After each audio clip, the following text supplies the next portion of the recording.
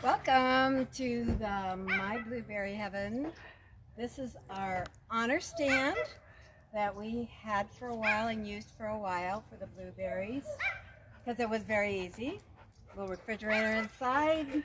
Don built it. It was really fun to have for a while, but now we have you pick, and that works out easier for me. I don't have to pick so many. So our fields are over here. The trash dumpster is there because it was supposed to be blueberry trimming time. But this year we had a crazy hailstorm that kind of threw the blueberries off. And so now they're making blueberries where they should be like lower to the ground, completely stripped. We have two varieties that grow best here, and I'm not sure what variety would be best for you in Northern California, because these are called coastal varieties, and you can see they're making blueberries. They shouldn't be doing that right now, but they're kind of a crazy plant that every year it gives us a big surprise. With blueberries, all blueberries, even yours in your area, need the same exact thing. They need really good drainage, and that would be compost of some kind, and peat moss is the best thing that you can really get because it provides the ability for it to breathe and assimilate the amino acids. They're acid-loving plants.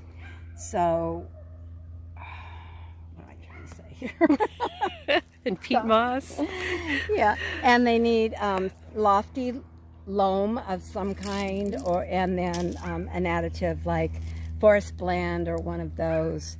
That's the key with any blueberries, wherever they are. They need to have good drainage, lots of water. They don't like to be in a bog of any kind, so having that peat moss is really important. We need to work on the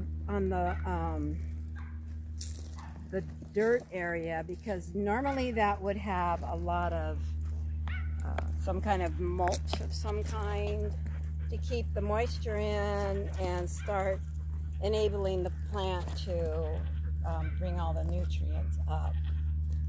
For fertilizer, we use, it's called Tiger Elemental Sulfur. And since the blueberries need a really low pH and a really high acid soil, they need to always be amended with that. You can also use like blood meal or cottonseed meal. Or if you just have one or two, then you can just get the fertilizer that you would use on azaleas. They're akin to an azalea or rhododendron, but they act exactly like a rose.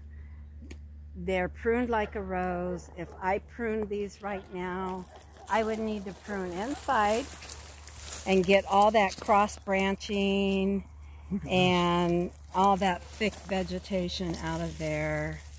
And then they call it lift the skirts, which would take, this one's pretty good.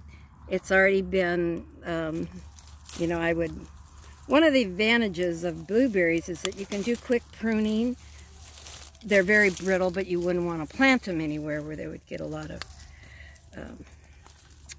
people going by and breaking them.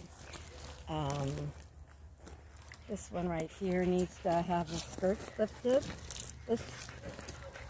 This one's a new variety, and I can't remember, so it doesn't help. This one's called, I'm doing a lot of new ones in here just for fun. Dawn doesn't know why I do it. This one's called Lemonade, and I wish there was one berry on there. You could see it's bright pink. I almost thought that was it because that's the color it gets.